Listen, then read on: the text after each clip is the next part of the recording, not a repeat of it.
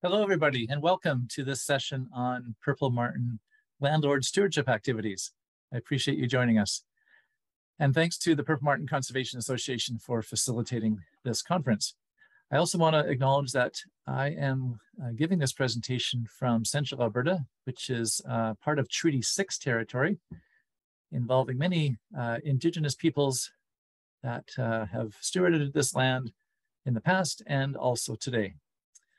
So I want to acknowledge my co-authors, Britt Anderson and Braden Kelly, were independent studies students from a couple of years ago, both of who gave a great effort in gathering data and analyzing, and we're appreciating their efforts. I'm an environmental science professor from the University of Alberta, Augustana campus in Camrose. So the question today is, how do nestbox characteristics and landlord stewardship practices affect Purple Martin occupancy? As you know, they're beautiful birds and we love to have them around, and their survival depends on landlord practices that you perform. So there are many important characteristics of Purple Martins, and the one that we're going to focus on today is the provision of human-provided nest boxes and the care by the landlords associated with them. Throughout history, Purple Martins have adapted to living in and around and because of human-provided nest boxes. And this reciprocal relationship likely benefited both groups in times with Indigenous peoples as well as today. So we're concerned about the role of nest box provision because Purple Martins, as part of larger groups of aerial insectivores, are in decline. According to most status reports, they're secure in most of their range. Here in Alberta, they're listed one notch higher as sensitive, largely because of the competition from house sparrows and European starlings. But if the trajectory of decline continues, we may see some more changes in the status reports. Okay, so the big question is that many new Purple Martin landlords and experienced ones, how to attract and manage martins most effectively.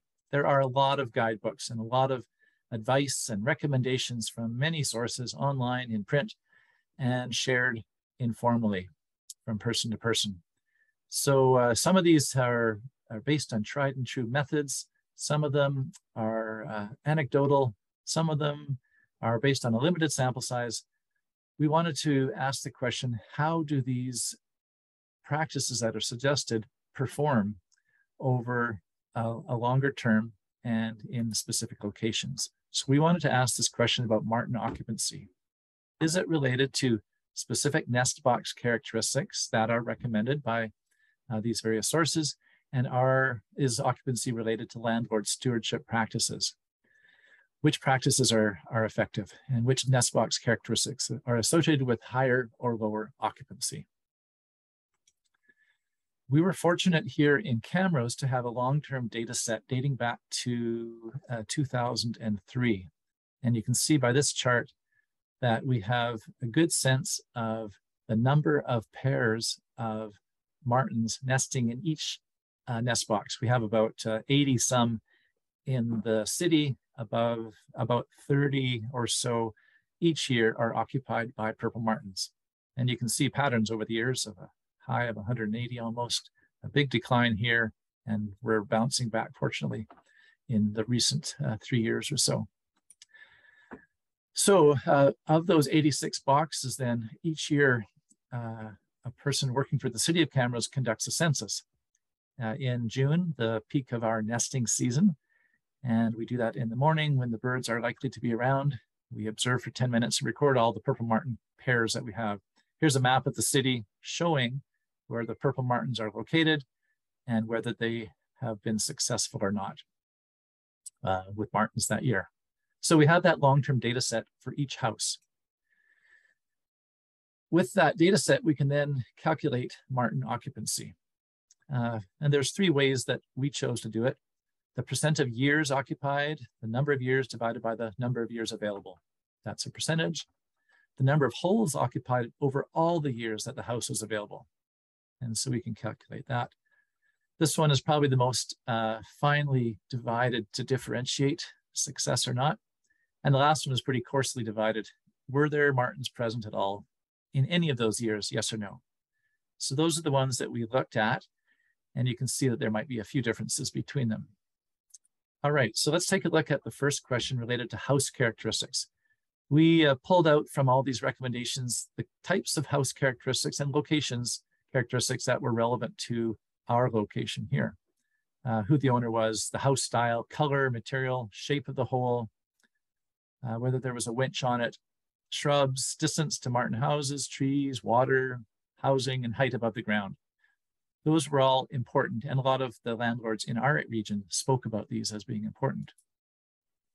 So we did a comparison statistically, looking at each of those house characteristics with the nesting, the occupancy. And we used some statistics. This is a correlation. Don't be scared of the stats, but notice that those holes that have a semicircular shape to them performed much better in terms of occupancy than the circular ones, and the rectangular ones performed better than the circular ones. So there is an important connection there between hole shape. And a lot of you landlords are experimenting with different kinds. Here we've got a new one that we're working with called triple nickel. It's rectangular with, looks like 3 holes, but separated enough for martins to get in and out. Notice here that the material did not correlate with occupancy. Plastic and aluminum, there was no specific correlation there. However, white color performed better in terms of occupancy, and a specific model of nest box in our area, the North Star model, performed better than non-North Star models. So we did these kinds of tests for each of those nest box characteristics and looked at how they performed. One did not indicate any success or no success. House material didn't perform. The owners, if they were part of a citywide program for taking care of purple martin nests, performed better. The North Star style performed better, as you just saw. The outside color of white performed better. The horizontal or semicircular shapes performed better. If they had vertical accessibility, a winch to go up and down, they performed much better. If there were no shrubs at the base of the pole, they performed better.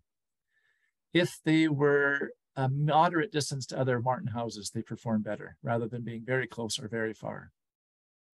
If there was sufficient distance for martins to zoom in and out of the house, they performed better. Closer distance to water bodies was better. A moderate distance to human housing performed better, and higher above the ground performed better. So those are all individually connected to occupancy.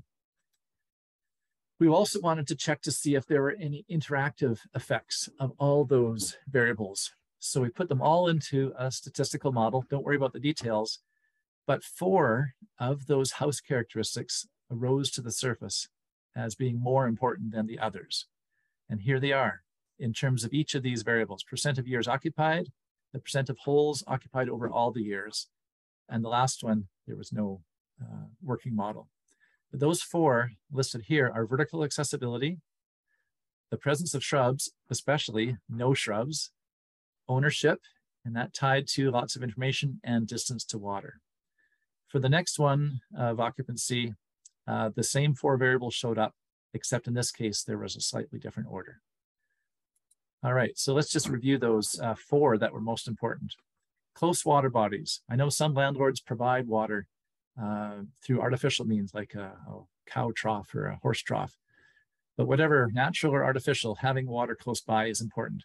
Birds can travel significant distance to get water, but they perform better in terms of occupancy if it's closer, within 200 meters from our study in Camrose.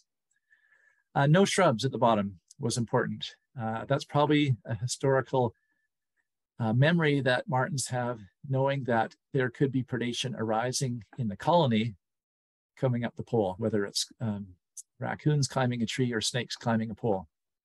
So the cleaner it is, often through mowing, the better the birds do above. Accessibility through a mechanical winch was really important, and that provided landlords with the opportunity to lower the house, assess the colony, perform checks, and perform whatever maintenance is needed, whether it's blowflies or nests or guards or whatever. And last one was ownership. Through our network here, we provide timely and detailed information to landlords that give them insight as to how to deal with the martins. So that aided in improving occupancy. So we know the role of landlords, the folks like you that are doing this. Nest checks and other types of stewardship activities are really important. And again, those recommendations coming from books and websites and fellow landlords are important. And here's a whole list of them that were relevant to us. We wanted to check those out with respect to the same data set, those nest occupancy variables. So we then interviewed landlords in the fall of 2019. At this time, there were only 85 houses. We interviewed almost half of them, and 31 landlords responded. And we asked them about 8 stewardship practices, whether or not they participated in those. We asked them what the most effective practices were and the key constraints. A fairly even split between males and females. The average age was 63, and they had about 9 years of experience. Here's a couple that are really leaders in our community. The most effective practices, some were unsure in orange here, 29%. Active management, 16%. Controlling predators, 8%, 18%. Having a good location, 8%. Controlling blowflies, 8%. Removing competitor nests, 8%. Cleaning nests, or 5%. Having a correct house style, 5%. And adding nest material, 3%. Okay, we asked them whether or not they had conducted any of these stewardship practices. On average, landlords participated in 3 of the 8 stewardship practices. 10% did them all 8 of them. They were amazing. However, over a third did none at all in our interviews. So sometimes they just put up a house and let it be, never to touch it again. All right, so which of these 8 practices were connected to higher occupancy rates? These top 4 in black bold were significant, statistically speaking, to higher occupancy rates. 60% of the landlords cleaned nests, 50% removed blowfly larvae, 43% added nest materials, and 20% excluded predators. Surprisingly, these other landlord practices were not correlated with the occupancies that we had. Then we also pooled all of those stewardship practices together to see which of those were most important. So we conducted a test called multiple linear regression. Again, don't worry about the details, but for the percent of years occupied, cleaning nests was the most important factor. And for the next occupancy variable, the percent of holes occupied, removing blowfly larvae was the most important variable. Each of these 4 were correlated with higher occupancy, but in each of these 2 occupancy variables, cleaning nests or blowfly larvae were most important. Again, we asked about the key constraints from these landlords. Some listed nothing, they didn't have any problems at all. Some listed time, 17%, a predator, merlins, 14%, sparrows and starlings, 17%, low martin numbers. It's hard to get enthusiastic about doing stewardship practices when you have low martin numbers, perhaps. Not wanting to disturb the young, 5%, remembering, 5%, and being unsure about what to do, 3%. Okay, our study had a few limitations, of course. We only measured occupancy, and the reason for that was many of these nest boxes were on private land, and we couldn't access those and lower the house to check on nesting success or whatever. But in future years, that would be good. We didn't measure things like cavity size or hole size, again, because of those being on private property. There certainly is room for conducting other tests related to new stewardship practices, hole guards, the amount of effort. Some landlords check weekly, some every 2 days, some every day. We could conduct controlled experiments to really narrow the effect of these practices on specific outcomes. And of course, our study was conducted in Camrose, which has some unique characteristics that are different, say, than a colony in Pennsylvania or Texas or Florida. So what does this all mean? Well, in the bigger picture, it's important to address a species need before the population declines. Purple martins are right on the edge. They're declining, but they're not endangered yet. It would be wise for the wildlife conservation community to address these declines before they are severe. And some species, in particular, purple martins, require special proactive efforts because of their heavy dependence on human-provided nest boxes. So it's wise to evaluate which activities are most helpful.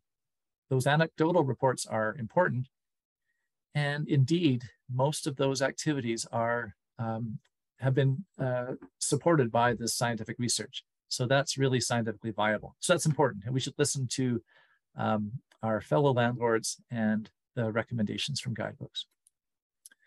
All right, that's it for me. I want to especially thank the Camrose Wildlife Stewardship Society, the city, the past coordinators that collected some of these data, the landlords that were so important. My co-authors and I have recently published the results of both halves of this talk in the Wildlife Society Bulletin. You can access those papers with this website here and the one down below. And if you want more information, please dive into that. And I'd be happy to contact you or to respond to any questions that you may have. Thanks again. Take care.